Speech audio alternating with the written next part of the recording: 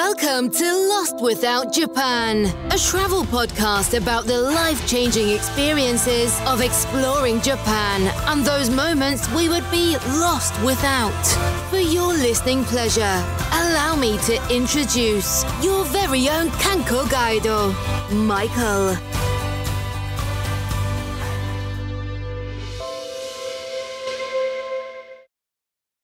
Welcome to episode 29 of Lost Without Japan, a podcast based on Japan and your Lost Without moments. This is your director of travel for TKIC Studio Productions, coming to you with hopes and dreams of a return to travel for others in 2022 and for myself in summer 2023. I'd like to thank you for giving me a bit of your time today. And I truly hope this podcast finds you in a good place or on the path to a better one, no matter how it may seem at this moment. My belief is that we can all use a beacon like this one in our lives to help guide us during these times, and my hope is that Japan, along with this show, will become that for you. If you're new to the podcast, welcome. If you're a returning Lost Without listener, thank you again for your time and clicking that subscribe button to join us once again.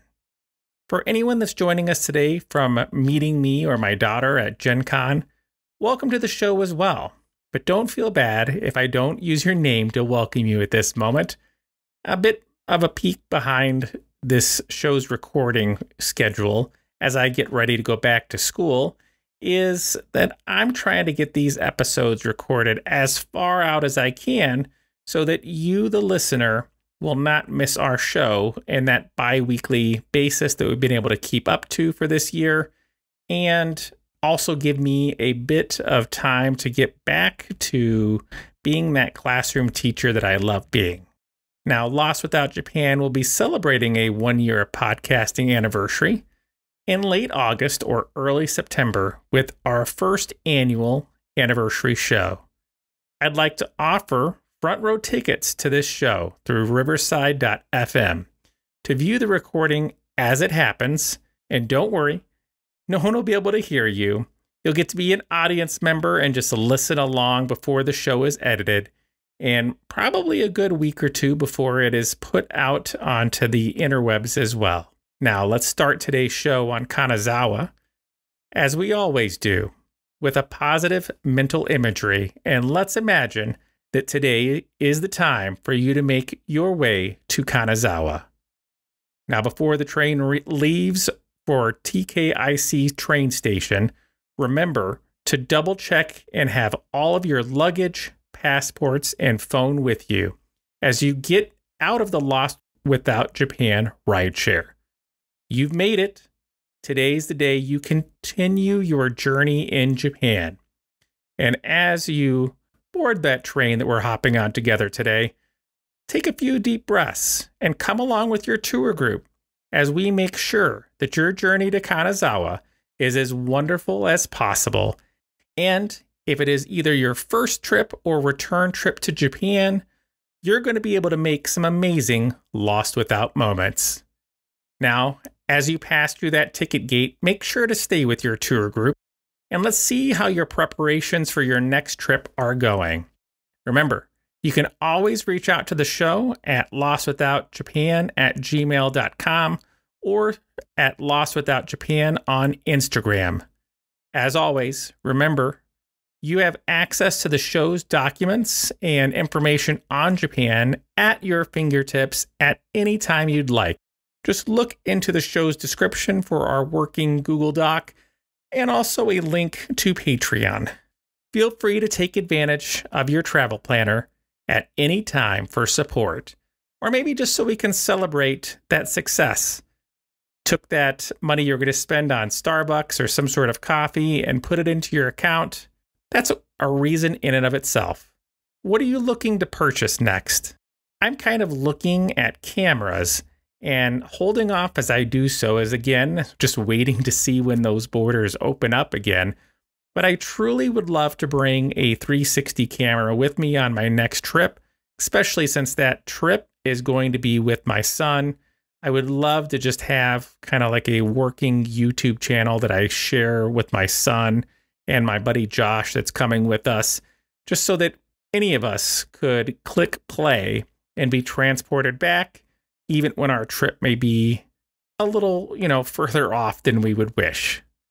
Now, as always, today's stamp to take you directly to our talk on Kanazawa can be found on both the show's Google document and in the show notes for today. I truly feel lucky that we have each other on this journey, and I'm looking forward to us both supporting each other's dreams and goals.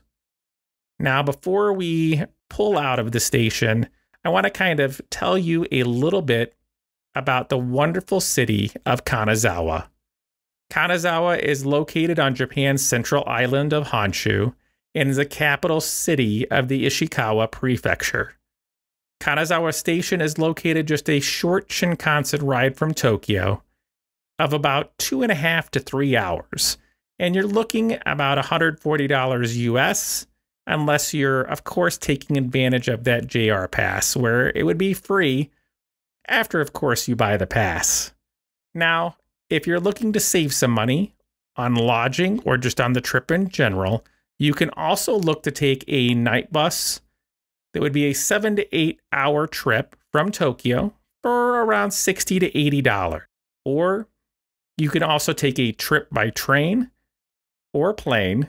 And the plane's what I'm going to be talking about right now, because you can actually leave Tokyo and head to Komatsu Airport and have that only be around $100 to $250.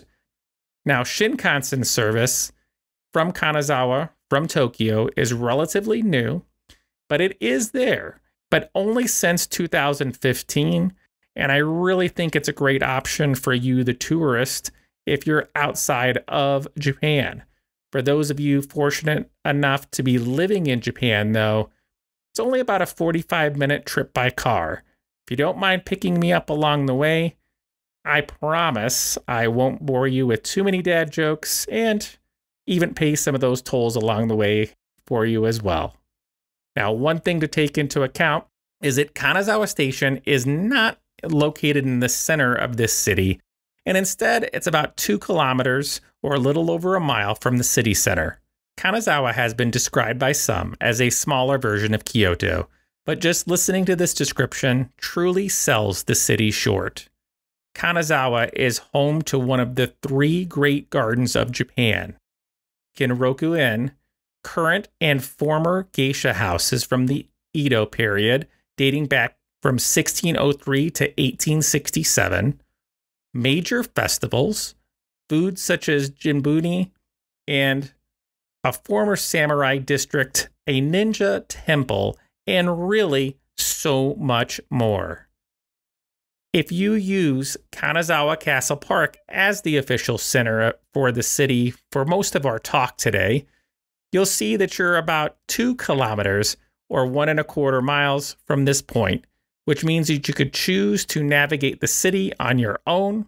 However, buses that operate on a flat fee of 200 yen per trip and taxis are also something that you could take advantage of as well.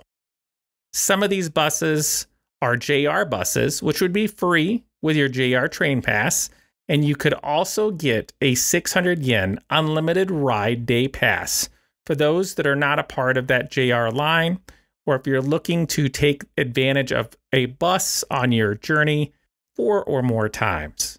We'll be discussing some other lodging options as well, but the show always recommends that you book directly through these family-run businesses or other sites as well, so that they don't lose a substantial amount of your booking fees that when you book through a place like booking.com, they instantly begin to take like around a 30% hit on what they are charging. And I really want to see these family-run businesses or smaller businesses around on my journey next summer or for summers that follow. The Google Doc for the show that includes a map link for locations covered during today's talk will be in the show notes for you as well, for those that like to follow along. We're going to be using the middle of November to give you potential lodging costs for your trip. Tom and I both went ahead and spent the prior day in Kanazawa and have 2 different travel itineraries for you to pull from. But Tom is currently off-grid, being a great dad and camping with his son, so I'll be reading his suggestions off as well as my own today. I usually like to grab something to eat before I begin exploring a new city, and that's exactly what I'm looking to do, because usually when you get into a town, you have to wait to check into your lodging. One place that caught my attention right away was the vegan restaurant Los Angeles. It's located near Kanazawa Castle Park. Not only is finding a vegan restaurant that offers gluten-free and vegetarian options rare enough in Japan, this restaurant is also said to be LGBTQ+ friendly and offer an English menu. The owner apparently has a brother who lives in Los Angeles who has a vegan restaurant as well, which really makes me begin to wonder if that restaurant is called Kanazawa. The lunch menu looks to be a range of 800 yen to 1,680 yen, or with current conversion rates, $6 to $12.50 US without tax. Meals cannot be shared, so each of your traveling companions will need to order their own meal. The lunch menu looks to be a combination of chef's choice with a drink and a number of sides depending on what you are paying. The burgers look to range from 1,300 to 1,800 yen, which is a bit pricey compared to other restaurants in the area, but those of you looking for vegetarian and vegan food will for sure think it's worth it. They also offer some interesting soy cafe drinks, coffee, mixed juice, herbal tea options, and even some vegan and gluten-free desserts. One of the drinks offered is Ginmai Amai Koji. It's made from brown rice, Easy Hikari, which originates from the Eyes Shrine and has been fermented by koji spores. These drinks look to range from 600 to 800 yen each, and at this location, it's really a pretty unique offering for Japan, and really could be a perfect place to stop before you visit Kanazawa Castle. One word to the wise, though, reviews mention that items seem to go pretty quickly, so if you have your heart set on as many options as possible, probably want to get there pretty early. Now from Tom. Mike, I was in a hurry that day. I have a lot of places I wanted to see, and I didn't sit down for a meal, but I began looking for food stalls near the castle. That day, I found a stall that specialized in takoyaki. Takoyaki is a ball-shaped Japanese snack made of wheat flour-based batter and cooked in a special molded pan. It's typically filled with minced or diced octopus, tempura scraps, pickled ginger, and even green onion. Just the thing for a busy tourist wanting to catch as many sights as possible. And the castle area is a hot spot for these stalls. After enjoying a good meal myself, it was a perfect time to stroll through Kanazawa Castle Park before I checked into my lodging for the day. The location is only a 15 to 20 minute walk through Kanazawa Station and has plenty of places for you to just relax. In the end, as you travel throughout Japan, finding these spots where you can relax and have some space and nature around you can really recharge those mental batteries while you travel far from home. Quite a few people mention volunteers in the park, some of which even give short tours. This area is also home to festivals, concerts, and is open 8 a.m. to 5 p.m. Even without any help from volunteers, you can visit their website and click the language button at the top. The park even has some audio to play in English that you can use as you walk the park and follow the paths indicated on the maps on their site. How amazing is that? There are even times to enjoy the park at night, as they are illuminated and filled with music. There are even a YouTube channel where you can get a live view of the park. Even though the park has been rebuilt and it's not original, it still has a lot to offer, including Maple House, where you can have tea, sweets, including ice cream that ranges from 400 to 850 yen, or iced or hot tea and apple juice You can get a great view of the castle from this spot and gives you a spot to relax and escape the cold or heat depending on when you're visiting Japan. It's recommended to get there early and go directly to that spot as the garden gets very busy during the day. Not much is original in this location, but it really doesn't detract from the nature you will find there. Now from Tom. Mike, I love the castle, but samurais have always interested me. Just west of Kanazawa Castle, if you have the time, you can stop by Nomura Samurai House and Garden. The house belonged to the Nomuras, a wealthy samurai family who served the ruling Maeda family. The samurai system ended abruptly, with many samurai homes lost to the ravages of time and upkeep expense. However, luckily, a combination of private ownership and public ownership has brought this unique treasures back from the brink. Outside, you'll find a small but lavish private garden, and inside you'll find various heirlooms, antiques, and artifacts from the past. Not to mention a suit of armor, beautifully painted, screen drawers, elegantly carved Ranma transomes, and ceiling-paneled cypress wood. There is an inner garden and some stone lanterns, a small waterfall, and a pond stocked with colorful koi carp. Price to enter? Just 500 yen, or about $4. Now, after enjoying Kanazawa Castle myself, I decided it was the perfect time to check into my lodging. For my lodging, I chose to stay at Murata Ryokan, which is just a 16-minute walk from Kanazawa Castle Park, or an 8-minute drive. This lodging offers a typical Japanese stay with various size private rooms with tatami mats.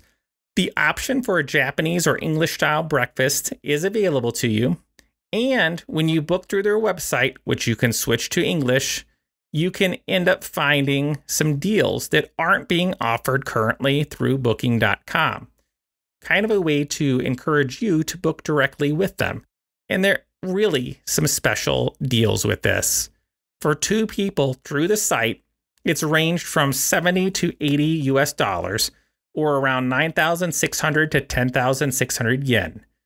They can accommodate anywhere from 1 to 4 people per room, with 4 people being 141 US dollars, or about 19,200 yen. The room is your typical Japanese style room and does not have much in the way of decoration. The public bath and restrooms are shared, but the ryokan is said to not have many people that can stay at one time, so it shouldn't be a huge inconvenience for you when you visit.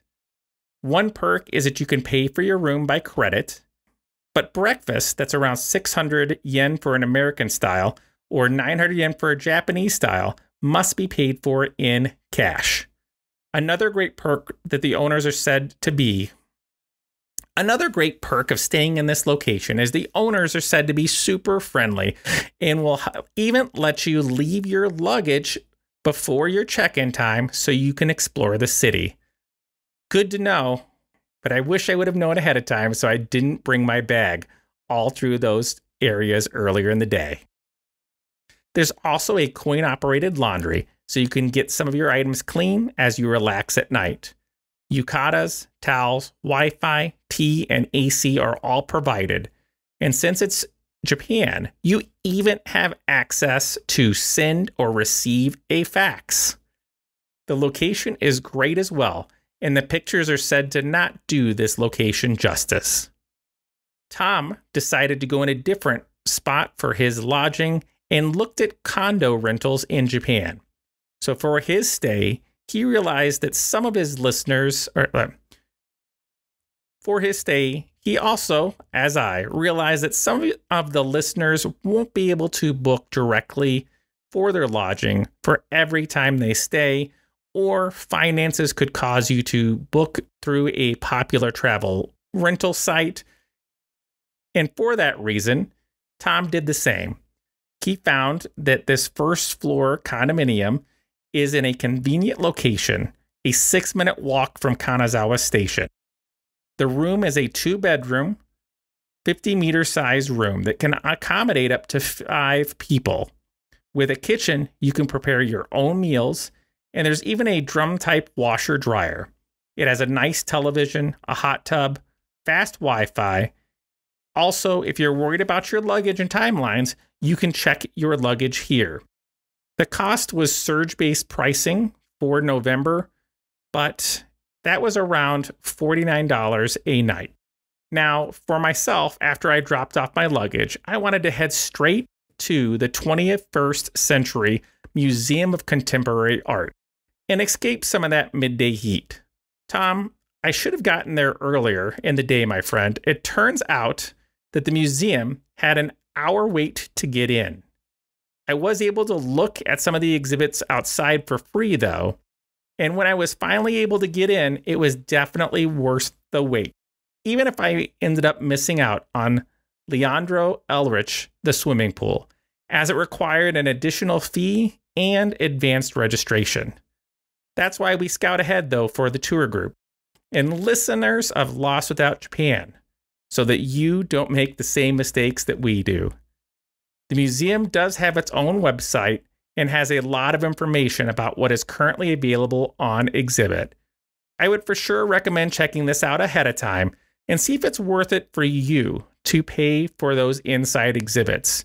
Once again, you can enjoy the outside of the museum for free. Currently, it's around 2,400 yen or 1,200 yen, depending on how much of the museum you want to see. I couldn't pass up on seeing the current samurai armor exhibit, though. And for only $18 US with the current exchange rate, it wasn't going to break the bank for me. And it's something, with me teaching art, I truly feel I could bring back to my students this year. That all decided, it was now time for me to find some dinner before I call it a night and look to welcome all of our travel adventurers in the AM.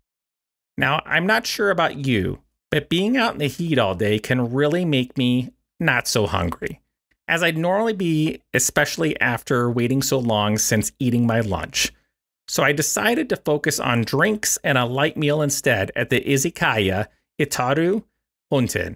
And it turns out this location is popular among locals and in the past, tourists as well.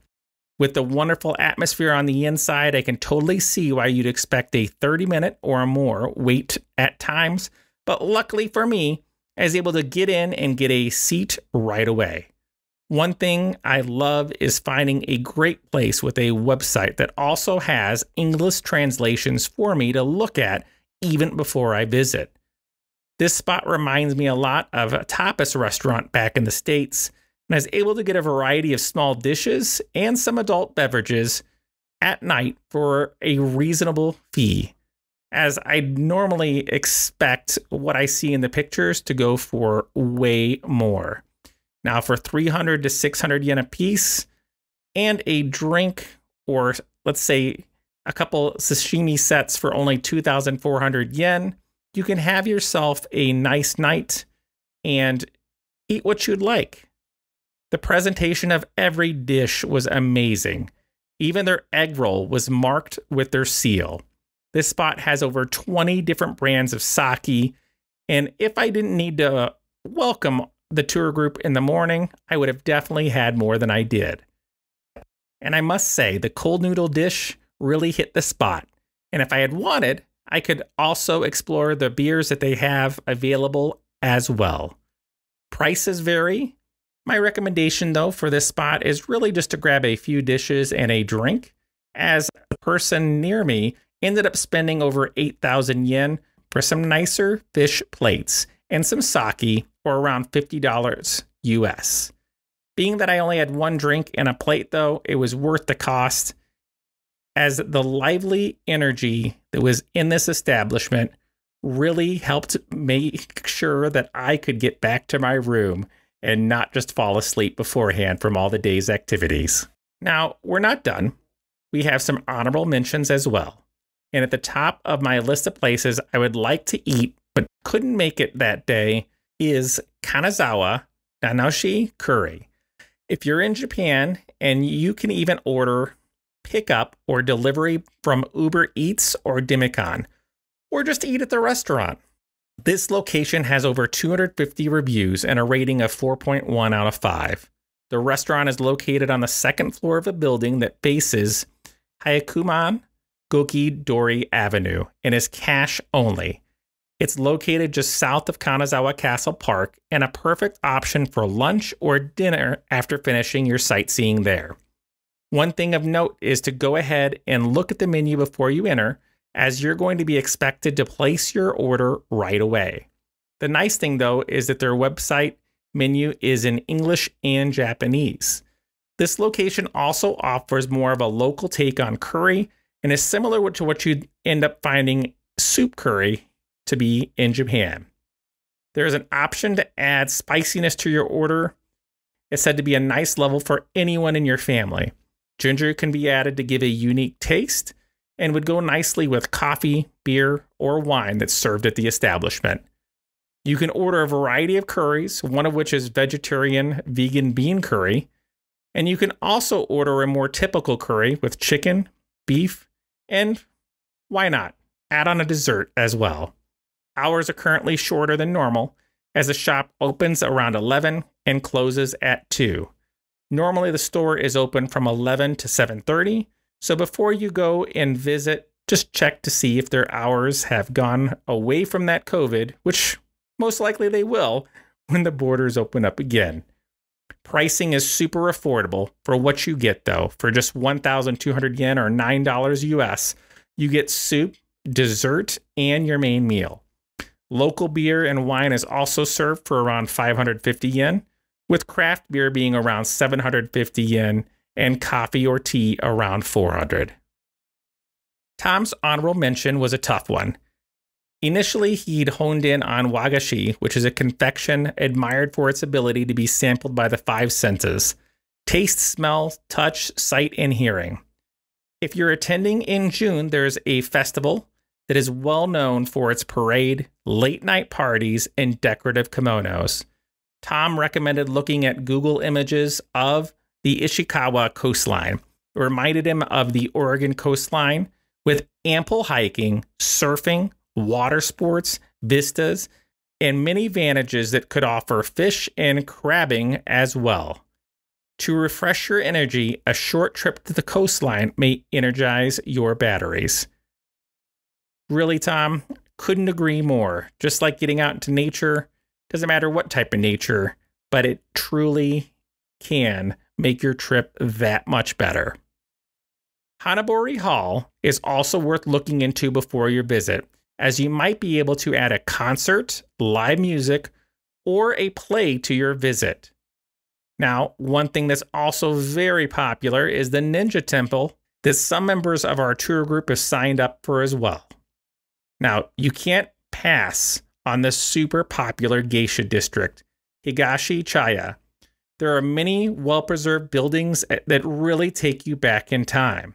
And if that's not enough, you could visit Omicho Fish Market as well, as it is open year-round. Now, if you'd like to hear us go into more depth about these locations in Kanazawa, feel free to reach out to us at lostwithoutjapan@gmail.com or through Instagram at lostwithoutjapan as well. With that, we're going to take a brief pause on our talk at this time, and we'll look to move forward with your trip around Japan as we move on to the city of Komaki with episode 29 of Lost Without Japan. As always, I will leave a recording time for city talk to these notes so that you can go directly to the lodging, food sites, restaurants, and such we've talked about right away so that you can see them firsthand and then start adding them to your very own Google Maps if you don't want to use the shows. Now on to some housekeeping. Please give a follow, like, and comment on your favorite streaming service. It really means the world to us. For updates on the show, feel free to give a follow on Instagram at Lost Without Japan, or even become a member of the show's Patreon at Lost Without Japan Podcast. If you want to reach out in that old-fashioned way, sorry, don't have a fax, but you can email me directly at lostwithoutjapan@gmail.com. I always want to say a big thank you to our sponsor of the show today, Rediscover Tours Japan. Their super brief advertisement will come at the end of today's show. If you could visit their site at rediscovertours.com, it'd be much appreciated. Let's go on to our outro today for the show. Thank you again so much for your time. Looks like I'm ready to call it a night as thoughts begin to turn to our next city for your adventure, Komaki in Aichi, before we end up making our way to Gifu and leave the area that we're currently in for exploration elsewhere in Japan. Now, on behalf of Lost Without Japan and its entire crew, I'd like to thank you for joining us on this trip, and we look forward to seeing you on board again in 2 weeks for our next episode. To everyone out there, Ogenki Day. Stay well, my friends. Planning the perfect trip to Japan takes a lot of time and research. Let Rediscover Tours and their 20 years of Japan travel experience make planning your next trip as fun and as easy as taking the trip itself. More details of all Rediscover Tour services can be found at rediscovertours.com. Song of the show will be Kanazawa no Ame, The Rains of Kanazawa by Sane Yanuchi. YouTube link will be provided in the show resource document as well. Thank you all so much for your time once again. Can't believe it's almost been a year. Look forward to many more to come.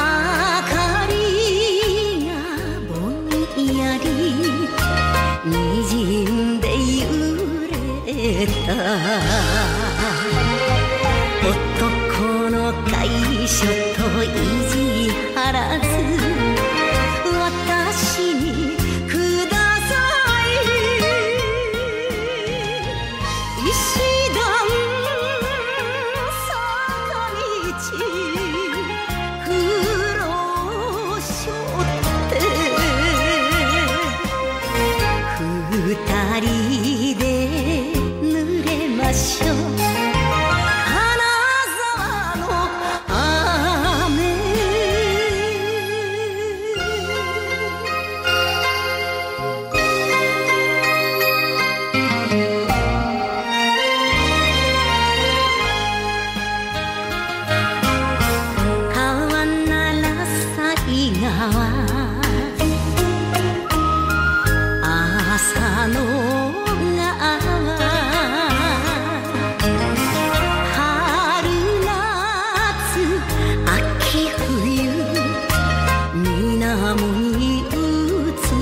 す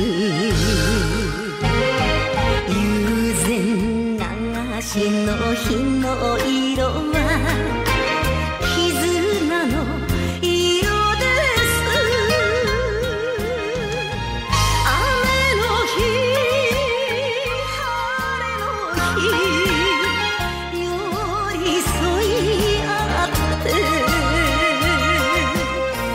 愛愛傘です